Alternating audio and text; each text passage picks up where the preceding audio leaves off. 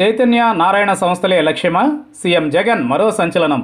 ఉల్లంఘిస్తే గుర్తింపు రద్దు. ఏపీ ముఖ్యమంత్రి జగన్ మరో సంచలన నిర్ణయం దిశగా అడుగులు వేస్తున్నారు.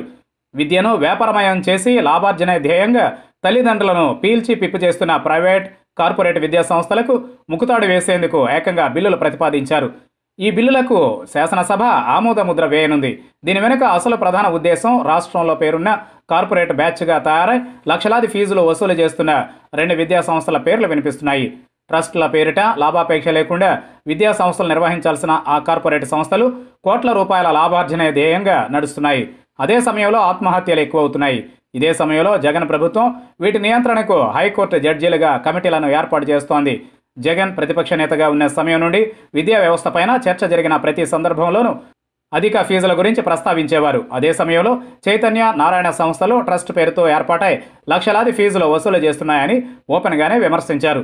ఇక నారాయణ సంస్థల్లో చోటు చేసుకున్న విద్యార్థుల ఆత్మహత్యల గురించి పలుమార్లు వైసీపీ శాసనసభ్యులు సభలోనే ఆందోళన వ్యక్తం చేశారు. గత ప్రభుత్వంలో మంత్రిగా పనిచేసిన నారాయణకు చెందిన ఈ విద్యా సంస్థల్లో రాష్ట్ర వ్యాప్తంగా అనేక చోట్ల విద్యార్థులు ఆత్మహత్యకు పాల్పడ్డారు. ఇక ఈ విద్యా సంవత్సరం ప్రారంభం సమయంలోనూ అనుమతి లేకుండా తరగతులు నిర్వహిస్తున్న చైతన్య నారాయణ సంస్థలకు చెందిన వాటిపైన ప్రభుత్వం జరిమానా విధించింది. ట్రస్ట్ పేరుతో అనుమతులు తీసుకున్న తర్వాత లాభాపేక్ష లేకుండా విద్యను అందించాల్సి ఉంటుంది. అయితే ర్యాంకుల ఆశ చూపి లక్షలాది రూపాయలను వసూలు చేస్తున్నారు. లక్షలాది మంది విద్యార్థులు ఈ సంస్థల్లో చదువుకుంటున్నారు. దీంతో వారి మీద ప్రభావం పడకుండా నియంత్రణ చర్యలను ప్రభుత్వం ప్రారంభించింది. కార్పొరేట్, ప్రైవేటు విద్యా సంస్థల నియంత్రణ కోసం ప్రభుత్వం రెండు కీలక బిల్లులను అసెంబ్లీలో ప్రవేశపెడుతోంది. పాఠశాల విద్యా నియంత్రణ, పర్యవేక్షణ బిల్లు ఒకటి కాగా రెండోది ఉన్నత విద్యా నియంత్రణ, పర్యవేక్షణ బిల్లు.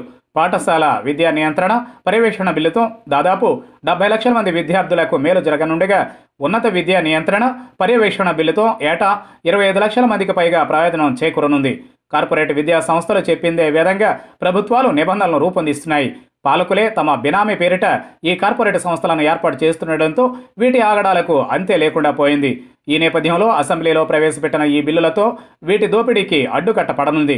కొత్త విధానంలో ఇంటర్మీడియట్ విద్యను ఉన్నత విద్య పరిధిలోకి తీస్తున్నారు. ఉన్నత విద్యా నియంత్రణ, పర్యవేక్షణ కమిషన్ ఈ కాలేజీల వ్యవహారాలను పరిశీలిస్తుంది. ఈ బిల్లుల ద్వారా కమిషన్ ఏర్పాటుతో వాటికి అడ్డుకట్ట పడనుంది. ప్రతి విద్యా సంస్థ ప్రభుత్వ నిబంధనలను అనుసరించి అన్ని మౌలిక సదుపాయాల కల్పన, ఫీజుల వసూలు, ఉన్నత ప్రమాణాలను పాటించేందుకు ఈ బిల్లుల ద్వారా ప్రత్యేక కమిషన్లను ఏర్పాటు చేయనున్నారు. పాఠశాల విద్యా నియంత్రణ, పర్యవేక్షణ, ఉన్నత విద్యా నియంత్రణ, పర్యవేక్షణ కమిషన్లను వేర్వేరుగా ఏర్పాటు చేస్తున్నారు. హైకోర్టు రిటైర్డ్ జడ్జిలు ఈ కమిషన్లకు చైర్మన్లుగా ఉంటారు. ఆయా రంగాల్లో నిపుణులు, మేధావులను సభ్యులుగా నియమించనున్నారు. ఫీజుల నిర్ణయానికి సంబంధించి స్వతంత్ర ప్రతిపత్తి గల అక్రిడేషన్ ఏజెన్సీని ఏర్పాటు చేస్తుంది. నిబంధనలు అసలు పాటించిన సంస్థల గుర్తింపును సైతం రద్దు చేస్తుంది. సివిల్ కోర్టు అధికారాలు కల్పిస్తున్నందున ఎవరినైనా పిలిపించి విచారించే అధికారం ఈ కమిషన్కు ఉంటుంది.